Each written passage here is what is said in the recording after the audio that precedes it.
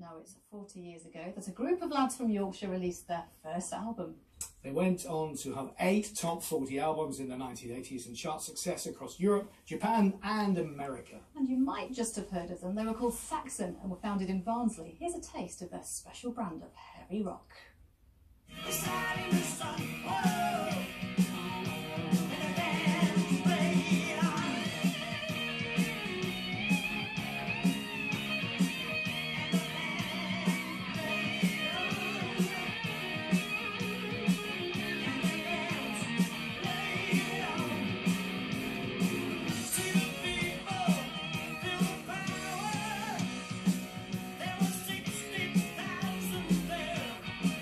Say we've got 2 gold discs in the studio now because the Strong Arm of the Law, a 1980 album, went silver, and Stephen Graham from Saxon are with us now. It's only taken nearly 40 years to earn a gold disc.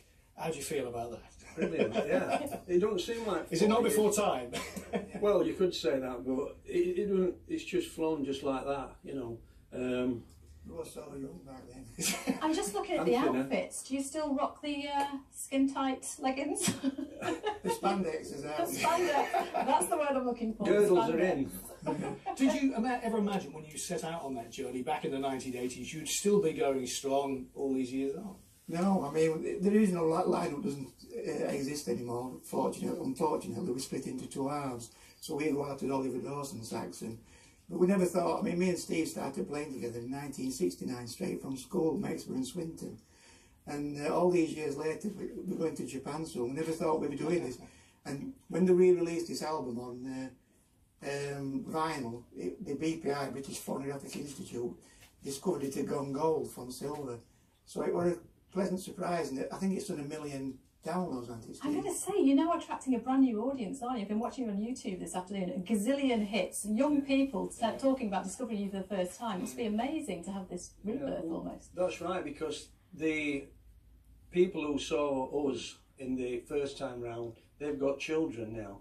And so the dads are playing these records and the kids are getting into it. So it's like perpetuating the music. And at the end of the day, rock fans tend to be more loyal than pop fans. I have to ask you this question. Many of our viewers will be familiar with the mockumentary, the rock mockumentary Spinal Tap. Yeah. Was that a true reflection of rock bands in the 1980s? Yeah, well, Harry Shearer, who is Nigel Tufnell, he came on tour with us for a week, and we didn't know who he was at the time because we just had a video done by Ridley Scott. Yeah. And so our manager was in with films, and he said, this guy wants to come on tour with you for a week. He's doing a movie, can he? And so we thought, yeah, we didn't. Only when we saw the movie, and we'd been. And what, was it based on Saxon? Some of it. He based his character on Steve Dawson. Very Smalls was based on me, which is sort of an odd accolade, but I'm quite proud of it. You know. Was this the courgette scene you were telling me about? Well, we won't go into that now. Cucumber. Yeah, cucumber. let's not say that. Where can people see you now, guys, when you are playing? Can local people see you? Yeah, we're playing next shows.